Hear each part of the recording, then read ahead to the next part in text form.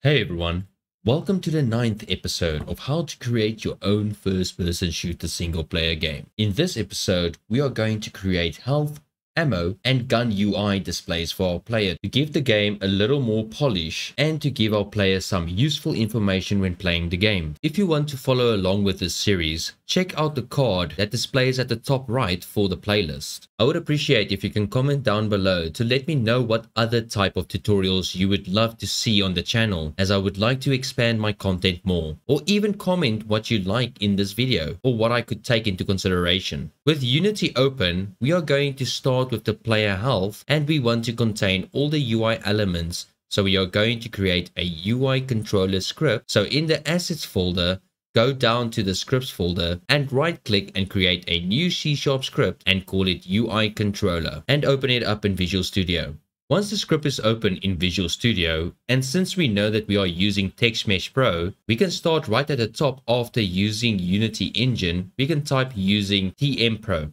We can also go ahead and delete the start and update methods to have a clean script. For our variables, and within the public class at the top, we type serialize field, private, TextMesh Pro, GUI, player health text, and then serialize field, private image, and then press Ctrl and period and choose using Unity Engine.ui, and then call it player health full image. We will then need a serialize field, private, TextMesh Pro GUI again and call it ammo text, and another serialize field of private TextMesh Pro GUI and call it clip text. And lastly, we type serialize field private image and call it gun image.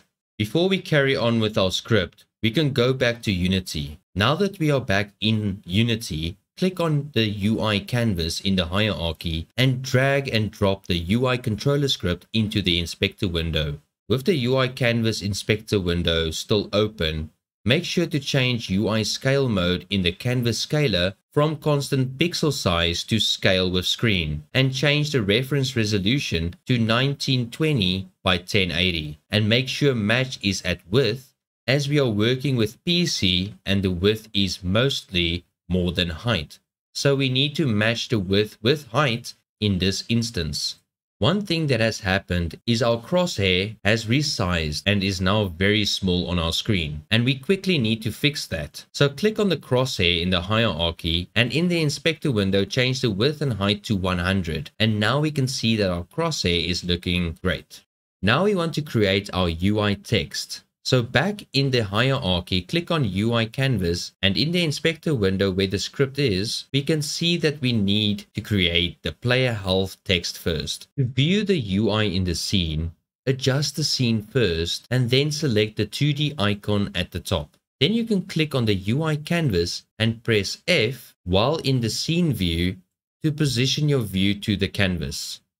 You can pan around with the middle mouse button and zoom in to have it nicely positioned. So right click on the UI canvas and create a new empty game object and call it player health. And in the inspector window, click on the anchor presets and press Alt and click on full stretch to use the full canvas.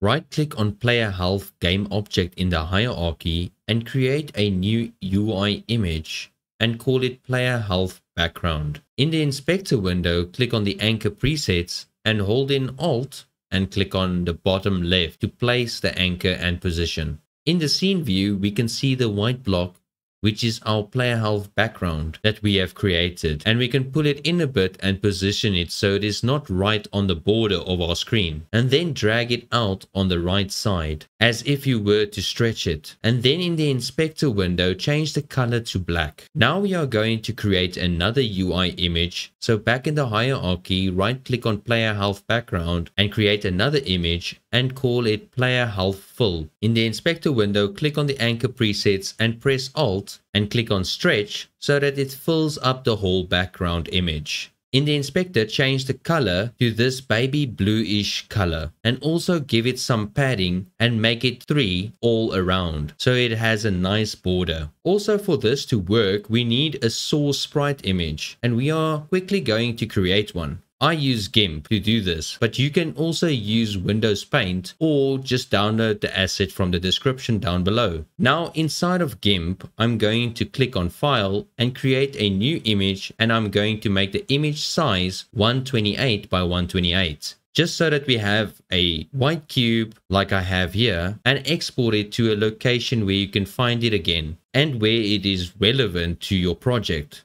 and call the image file player health bar.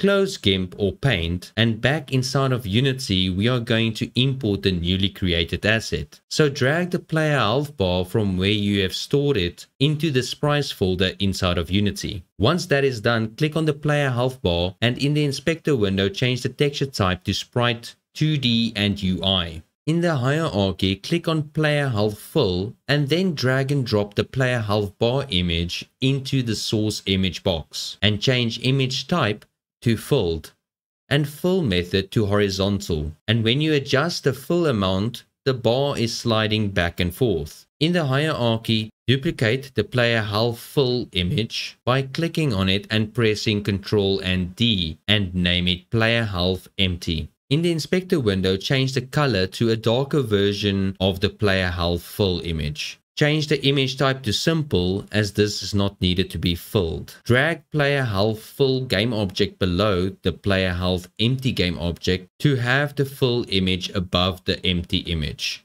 Now that our player health background has been set up, we can go ahead and create the UI text for our player health. In the hierarchy, right click on player health background, then create a new UI text mesh pro. When the import window pops up to import text mesh pro, then hit import and rename it to player health amount text.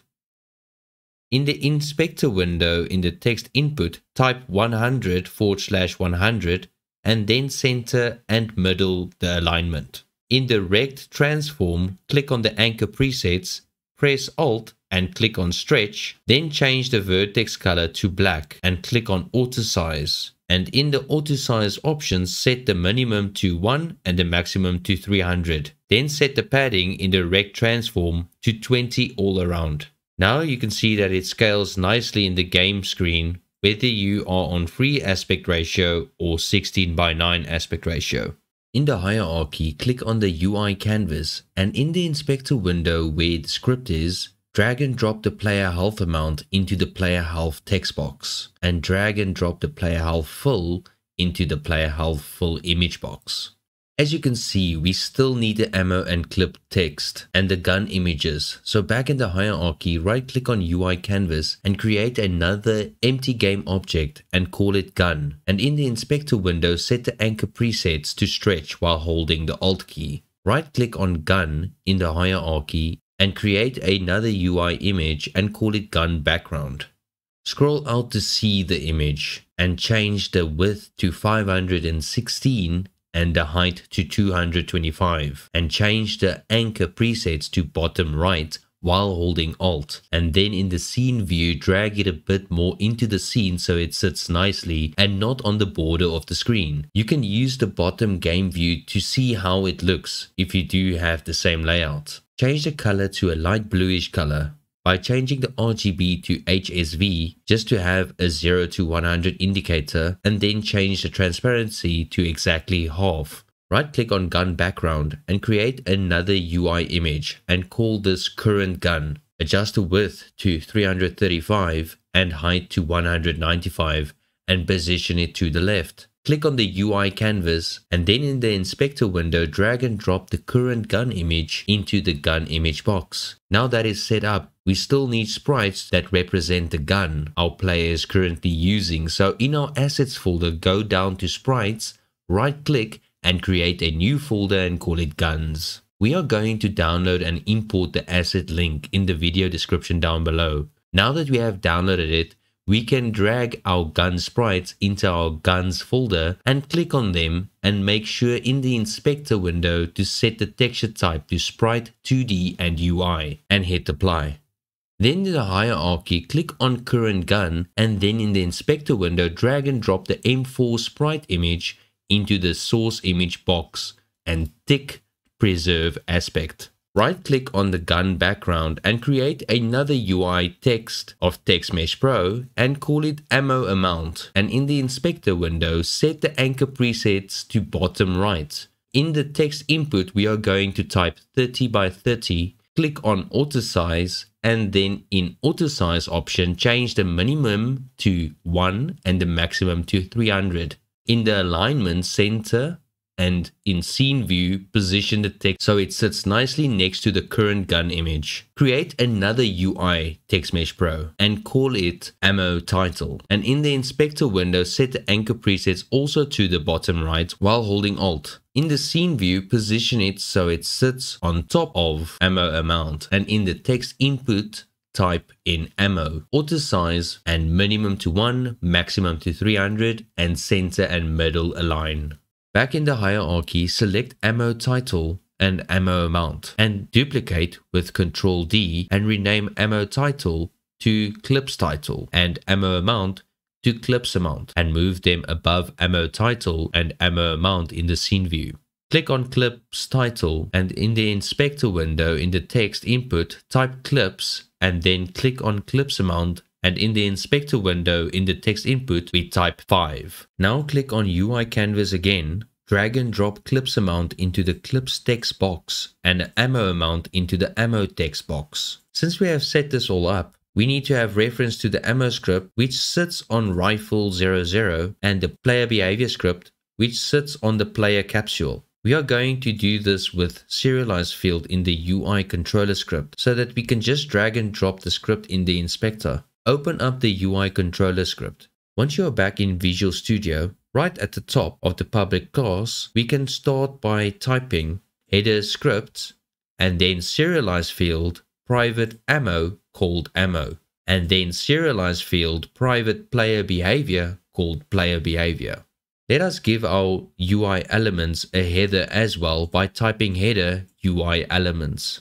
Go back into Unity and set it up in the inspector. Click on the UI canvas and in the inspector window, drag and drop the rifle which is under main camera into the ammo box and the player capsule into the player behavior box. Now let's head back into Visual Studio. We want to reference to constantly update our UI elements. We will later refactor and also make this so that it is event based. For now, we are just going to use the update method as it will work for what we want to accomplish in this episode. Write update to create the update method and inside the update method we will write player health text.text equal player behavior.player health plus /100. Thereafter we want the player health full image to fill the way it should, creating the same effect with our enemy health bar, so we will type player health full image dot fill amount equal player behavior dot player health /100. We know the full amount is between 0 and 1, so this will give us the value between 0 and 1. Now we want to update ammo and clip of the current gun.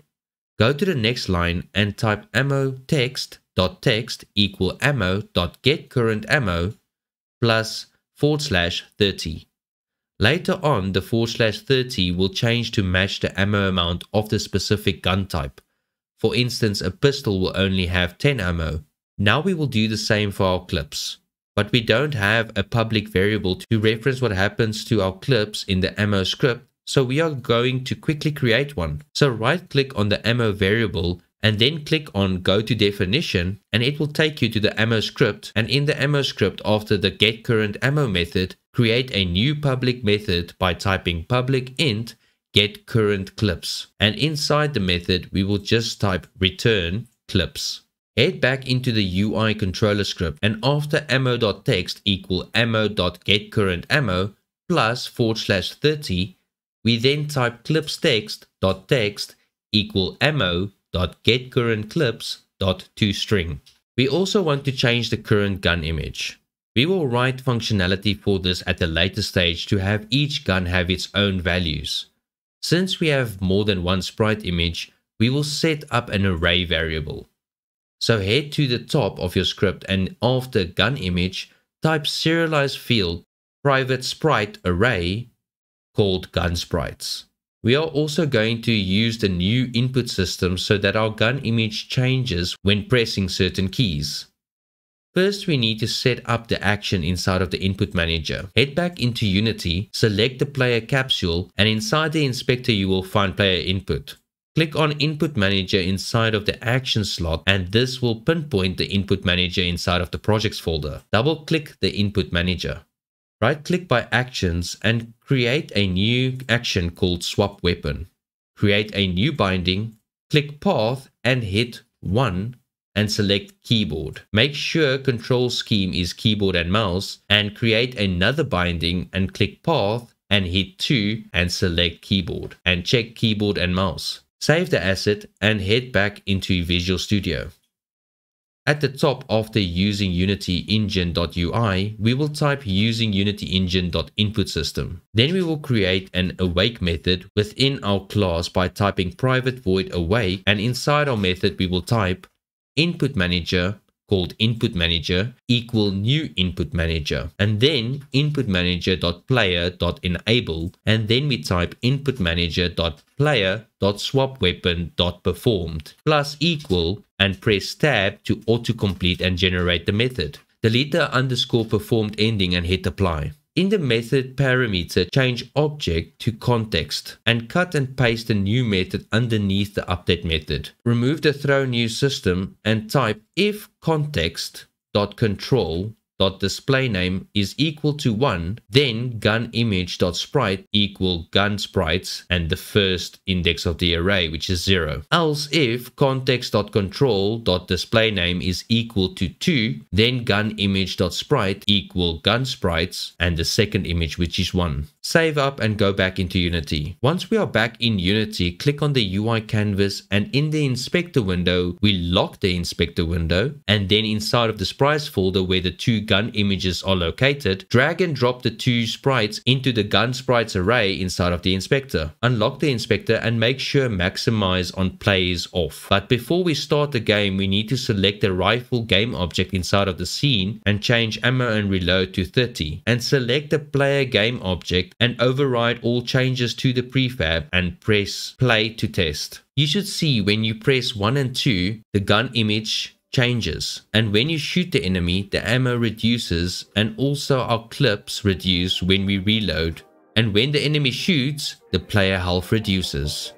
Thanks for watching. If you haven't already joined the Discord channel, please come share how your project looks and share your experience with this project. Check out all the links down below for all of the information. Source code link is down below, as well as a full Git project. Remember about the comment down below with what you would like to see next. Keep well and see you in the next episode. Cheers.